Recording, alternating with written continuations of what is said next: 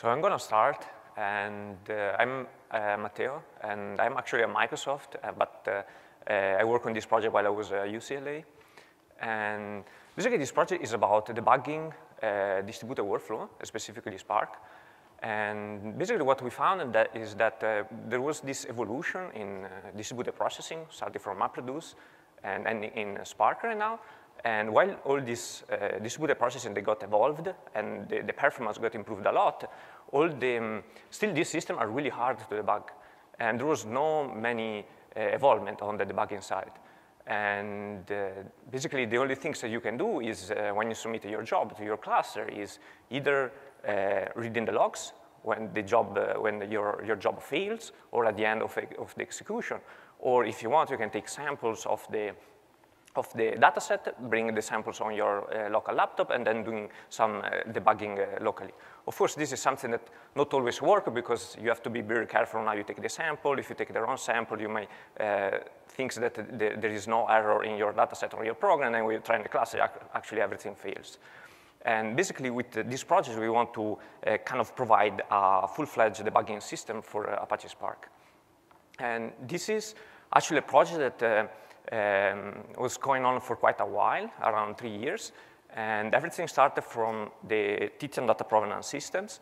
That is basically a system that tried to provide lineage, not as the RDD level, as Spark already provided, but at the single record level. So basically, given an output record, you can basically trace all the parcel and the input record that generated a particular output record. Then on top of this system, we start to build more other features that the normal GDB-like debugger has, such as breakpoint and watchpoint. And we also implemented a system that helped the user when you basically submit a query and you want to fix the query and execute the fixed query as soon as you can. And we provide a sort of interactive and incremental system to kind of help you with that. And finally, we have a new system that is able to do automatic debugging for you. And I will explain a little bit how it works, that system, in the next slide. So basically, the features that we're going to show today are mainly 5. So we have a simulated breakpoint. We have a watchpoint. We have a cache culprit identification and a backward tracing feature. And finally, the automated fault localization system. I'm going through really briefly of all these 5 points, and then Gulzar will show you a demo in the remaining time. So about the simulated breakpoint. So actually, having a breakpoint on your program running on the cluster is kind of is not really well defined. What does it mean to have a breakpoint on your application while it's running on the cluster? Does all the machine to have to stop on a certain point, or how does it work, right? So what we come up with is with this notion of simulated breakpoint. So basically, what we do is while your application is running, when you set a simulated breakpoint, we maintain the state so that we leave the application run until the end. So that eventually, when the application finishes, you can kind of look inside the state to see what is happening. And what we also provide is a way to kind of do real-time code fix. So when you fix the breakpoint and your application is still running, you can inspect the state and say, OK, there's something wrong here. I want to change my code on the fly. We provide a way but you can do that. You can fix your function, and you automatically ship the code and re-execute it from the breakpoint on. And of course, the problem with this notion of breakpoint is that if the state that we maintain on the cluster at your breakpoint, at this breakpoint can be really large, gigabyte size, right? And it's kind of hard to sift through all these state if you want to understand what can be a possible cause of the problem. So in order to fix this issue, we provide also a watchpoint. And watchpoint is nothing more than a function that is user-defined. It's a sort of predicate, so that you tell the system, OK, I'm really interested in this particular records in the full state of the breakpoint, and we basically are able to ship this function into the cluster, and we stream all the records to your local node so that you can sift through only the record they're interested in. Another feature that we provide is cache culprit remediation, and basically when you have this feature enabled, when you have your task that failed while it is in execution in the cluster, instead of showing you just a really low-level error that most of the time doesn't make sense to you, we actually provide you the record that caused that particular error. And together with the record, we provide an UI so that you can either modify the record on the fly. So if you modify the record, then we ship the fixed record back to the cluster, and we resume the computation. Or you can simply tell to skip completely the record. Or what you can also do is trace to input. So as I said before, we have this data provenance functionality. And when you trace to input, we basically are able to, we are basically able to trace backward and show to you all the input record that generated a particular record that caused the failure. So that is kind of easier for you to kind of understand why that record is generated in first place. Then finally, we provide this automatic fault localization feature. And basically, this feature is really similar to a test unit that you normally do in Scala or in Java. So when you have your application, you then write the test cases, right? And so this is basically writing test cases for your Spark application. And the nice feature about this system is that when you provide the application with your test phases, with your test cases, we are basically able to, in case the test is failing, we are able to provide you which is the minimum amount of input record that generated failures. So in case your test is failing, instead of simply say, okay, your test is failing, we're actually telling you which are the minimum amount of record that generated failure. And this kind of helps you, because if you have like a really large data set, you don't have to kind of sift through all the data set to kind of understand which is the record that generated a particular error, but we're actually showing you this for you. And how this system works basically is a combination of data provenance and sort of binary search. So for the data provenance, basically when you run your application and you have your record that generated the test failure, the data provenance is basically able to telling you which are all the intermediate and input record that generated a particular wrong record. The fact is that with the data provenance, even the amount of record that it can generate can be really large, and it's really difficult for a user to kind of read all this record to understand which is the original cause of the problem. So we went a little bit beyond this and implemented this delta debugging algorithm that, as I said, is really similar to binary search. Just to give you an idea, basically we start with the initial input dataset, and you run your application with the test case, and eventually the test case is failing, right? And what we do next, we split the data set in two, and then we run again the two different data sets, the application on top of these two different data sets, and we apply the test function to see which is the smaller data set that is causing the failure. And then we continue this process until we find which is the minimum amount of records that generate the particular, which is the failing cause of your test. So the interesting part is that we kind of put some clever optimization there, and basically we can give it to you this the minimum amount of records just under the time of 63% in average respect to the original time of your input application. So that means it's kind of a good result in the sense that when you run debugging on your local mode, you expect your system to be 2 or 3 times lower respect to normal execution. Instead, with this system, we are only 63%. It takes only 60% respect to the normal execution. Now I'm going to give the stage to Gulzar. They're going to show you a little bit all these features in a demo.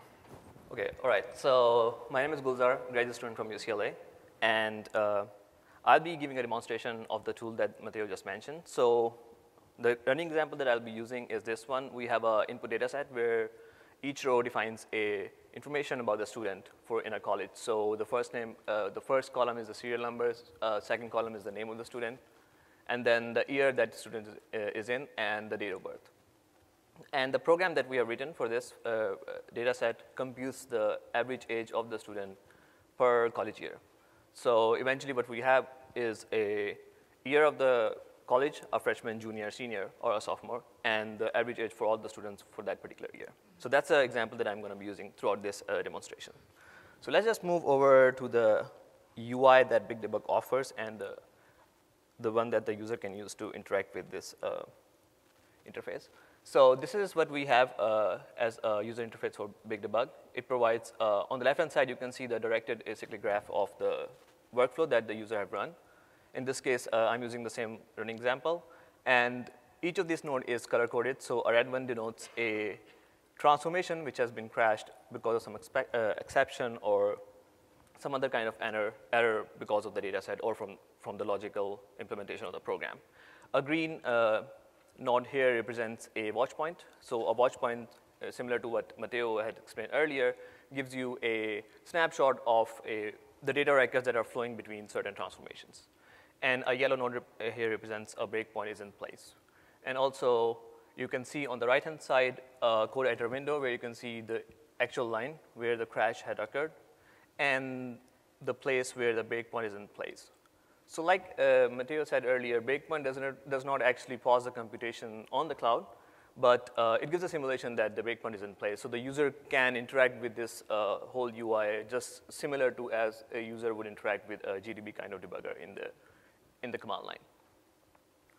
So let's just move on to, or I'm going to show you what's inside these watch points. So a watch point gives you a snapshot of whatever the records that are flowing between two transformations. It also provides a code editor window. So here you can actually update this guard on the fly. So watch point takes in a filter function. And you can update this filter function on the fly when the job is actually running. And once this filter function is provided, you can, the BigDebug would compile this code and send it to all the workers. And from that point onwards, all the workers would use this new filter function to capture the records. So let's just I'm going to run this program again and show you how this particular feature would work.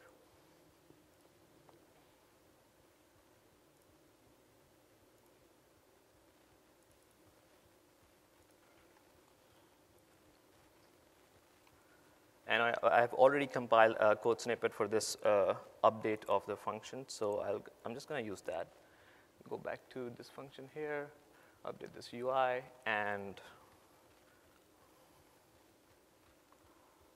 I have compiled this function already. So I'm going to submit this new guard. This function would then be compiled and sent to all the workers.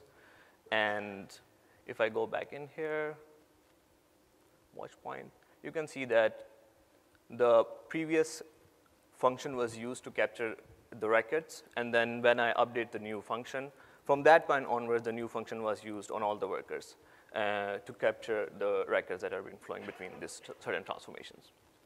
So you can update this guard on the fly. One thing that you can see here is that, so first first value in this tuple was the year the student was in, and the second value was age. So you can see that all the ages are in negative.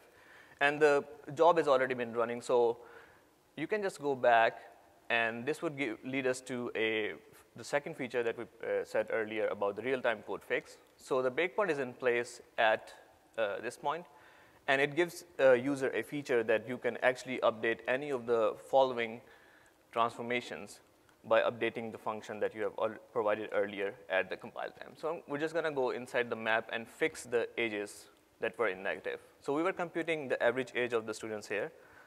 Now we will fix that error and also compute the average age. So I've already compiled the snippet here. I'm just going to copy it here again. So in this case, I'm computing the same average, but I'm also multiplying the negative one here so that all the ages could be in positive. So I'm going to patch this code. Again, BigDebug would compile this code on the local machine and send it to all the workers. And all the workers would then have this newly supplied code. And since the breakpoint is in place, the execution has been stopped at this point. I'm going to press resume here. And the new function that I submitted recently is going to use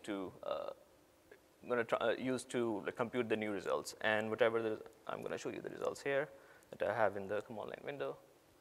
So as you can see, the results are all in positive. Previously, if I would have pressed resume without actually changing the function, it would have given me negative average ages for all the functions. So this is the real-time code fix that we can do if we have a simulated breakpoint is in place. So let's just go into the crash culprit feature. So I'm going to run this program again. I have, in the second map operation, I'm actually parsing the age of the students using the date of birth. And if there is like a letter that is not converted into an integer, it would throw me an integer exception. So I've run the program again, and I'm going to refresh this UI. So now you can see that this particular map operation has failed. I'm going to go inside and see what are the records that has caused the program to fail. So in this case, you can see that the program was expecting this record to be a date of birth, but this is a actual age and has letters in it. So it was not, the map function was not able to compile or parse this particular string. So right now we have three features. We can either modify this record, submit it back into the pipeline, or we can skip this record entirely. So I'm going to skip this record, and as soon as I skip this record and press resume here, because we already have a breakpoint in place, so we're going to resume it again. And whatever the results that I would get here would not, so the record that I have skipped didn't really contribute towards the output of this final result. So using this feature, you can actually ignore all the records that are causing your program to fail or crash. And as soon as we see that crashing record, the workers will keep on processing the rest of the records that are correct. So I will run this program again and show you how we can use the backward tracing feature of BigDebug.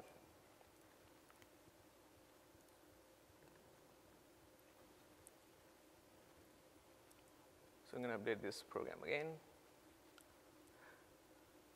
and go into the same map operation where the crash had occurred. In this map operation, you can see the record that I've already shown you. You might have wondered that if we have more than like 100 records which are crashing, it's like really hard for a user to manually skip or modify them on the fly. So what we provide here is a function that a user can use to actually update all of these records in a batch mode on their appropriate workers. So we can provide a function here. This function will be compiled, sent to all the workers, and then the crashing record at each worker will then use this this function to actually modify them at each worker. So I'm going to use this trace to input button to perform backward tracing on this particular crash causing record. So as soon as I press this button, I will move back to the command line where I've actually run the job. And you can see here that this is actually the record which is causing that particular map operation to fail. And this record was retrieved after performing these backward traces across several transformations. So this was the second last feature that I wanted to show you. The last feature I wanted to show you is a automated debugging feature that Matteo had mentioned. So we're going to move on to the Zeppelin interface of this feature. And let me just run that here.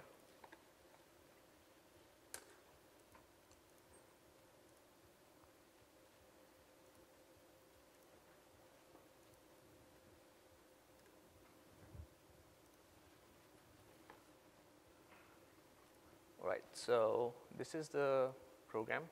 So we're going to demonstrate how a user can automatically debug the Spark program, given that he or she, the user, can identify which are the outputs are incorrect.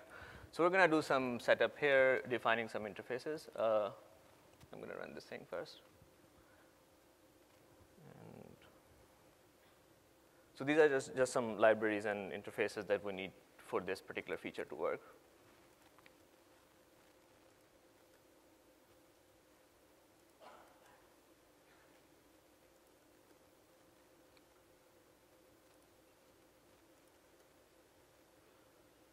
And this is the program. So this program is similar to the running example that I have explained earlier, computing the average age for students per college year.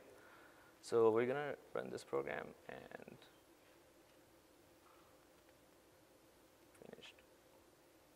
all right, so here we're going to run this program and get the output. So as you can see here, that the age of the senior year student is actually smaller than the age of the junior year student. So a user might suspect that this might be a suspicious output, and let's debug this and see what is the reason behind having greater average age for junior year students. So we're going to write this test function and tell this particular automatic debugging tool that the age if the age of the student for junior year is greater than 23, we're going to set this to a false, like test is failing for a record which has greater than 23 age. So we're going to run this program here and execute this test function and find out the, so we're going to use this test function to perform automated debugging by applying data provenance first, using backward tracing, get some input records that are still not minimum to, and it's still not minimum enough for a user to actually sift through manually. And then we apply delta debugging. So first, let me run, so we're going to run both of these processes simultaneously. So this is what we are getting first. Applying backward tracing on junior year students gives us all the student information and all the students which are in junior year. And this is huge. It could be, for this particular small data set, this is just like 500 records, but think of it in a like terabytes of data set. It's going to be like billions of records. And we still want the precise record which is causing the program to produce an incorrect output. So after getting this subset of input data set, we're going to apply delta debugging, which apply a binary search-like strategy on this particular data set to find the precise input record which is causing the program to produce a faulty output. And we have come up with this set of optimization that makes this process really, really fast. So I've already run this data provenance plus delta debugging thing, and let's just move into end.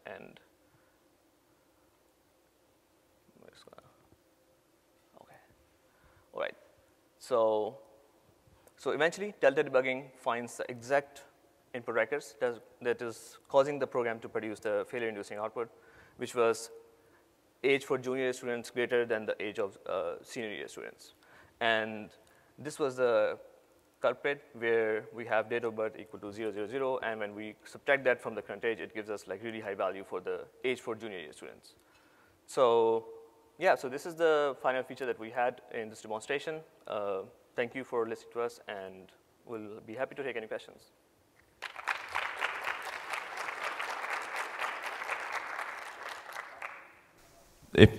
Okay, so there are microphones on both sides of the auditorium, so please come up to one of those to ask your question.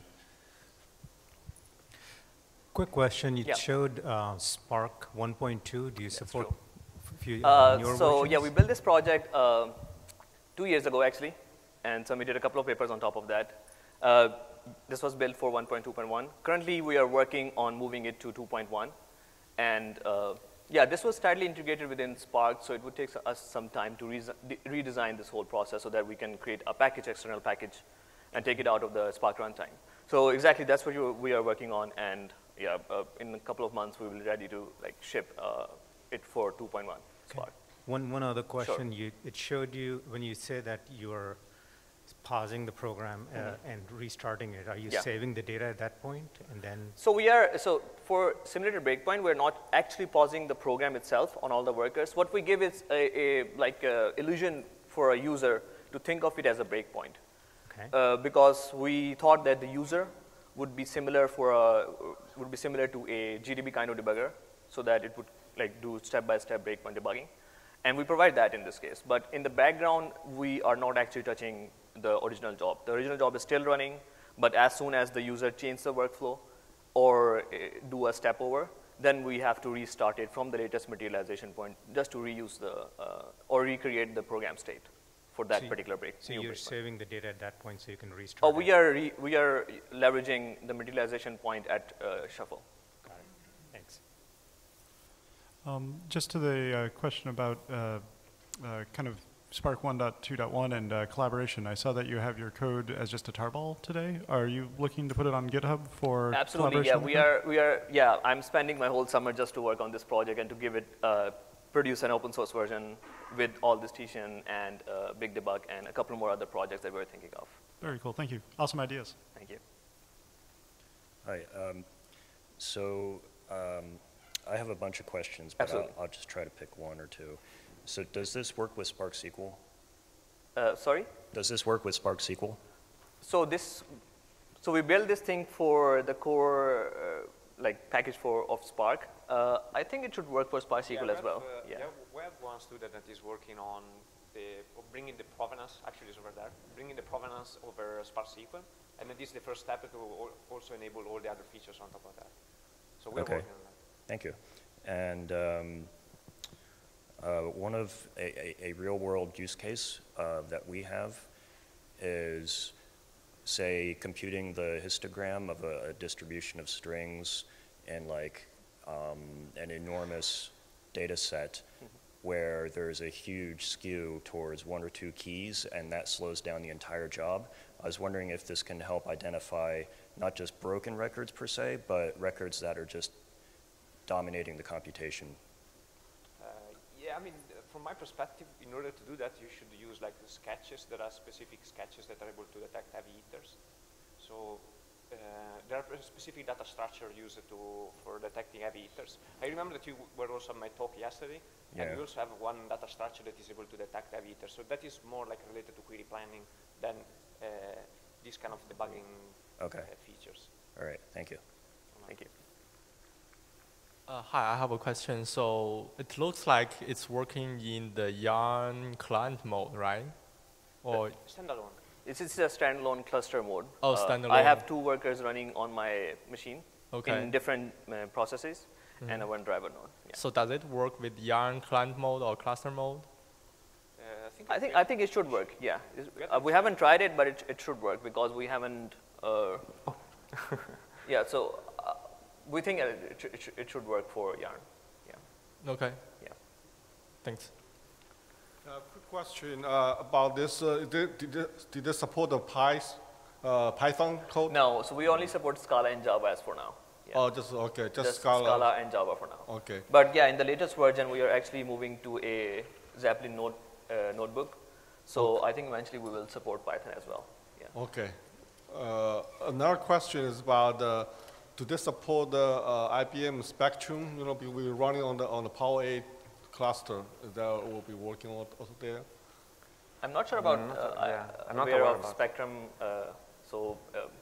Yeah, maybe we can talk later to discuss like how we can support this on Spectrum as well. Thank you. Yeah. What is your ongoing efforts on this project? Could you explain about more? You briefly mentioned that you are implementing to new version. Yes, so our target for by the end or the start of next fall is to have this tool working for 2.1 Spark or the latest version we have up till that point. We want to, right now it's tightly integrated within the core runtime of Spark. We wanted to take it out of Spark as well, create some external packages, and have this debugger. Right now we're extending the original UI of Spark that the Spark provides. We wanted to integrate this thing into a like interactive notebook to support that. Did that answer your question? Yes. Okay. And does it mean that it will come with next version of Spark, or do we have separate kind of packages to use? Yeah, so I think by creating an external package for this particular project would definitely help us to support this tool for every version of Spark. Okay, thank you. That's the goal of creating it as an external package.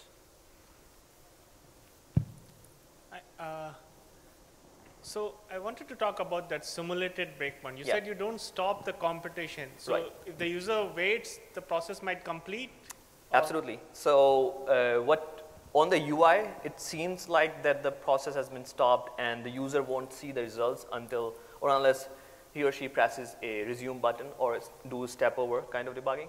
So yeah, from the user's perspective, without seeing the console, it seems like the breakpoint, similar to a breakpoint that a user usually see in like IDEs or JDB debuggers. But won't the Spark job complete and shut down? It won't shut down. It would wait for the user to take action, either a resume. So if a user presses resume and the job has already been completed, it would right away show the results. Okay. Yeah. And if the user do step over, then the things have changed. So we have to restart the program just to show the user the new program state for the new breakpoint, because the breakpoint has moved one step forward. Okay. So we have detail of all of these things in our ICSI summation, International Conference for Software Engineering. All of these details are in there if you want to go into like how we implemented this and what exactly these things implement. Okay. Thank you. Just a follow-up to this guy's question. So how does that interact with file output operations at the end of the job.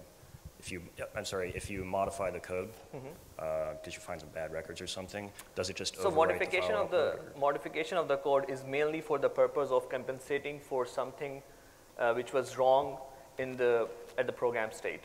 Right. So we are not, I mean, you can still use it to implement something new, but we want a user to give us like a remediation code to fix the program on the fly. Right. I mean, I'm thinking in terms of, let's say your program, the job includes, like, as its output operation, a file, saving a file. Will it rewrite that file with the new records if you modify them? If you modify the program? It won't write. It would wait for the user to press resume or step over to actually write it on the file. Okay, so it doesn't write the output until... It doesn't write the output. It would hold back till the user takes action. Okay. Yeah. Thank you. Awesome. That's all the time we have for questions for now. And if you have further questions, you can ask the speakers afterwards. So let's give them one final round of applause. Thank you. Thank you.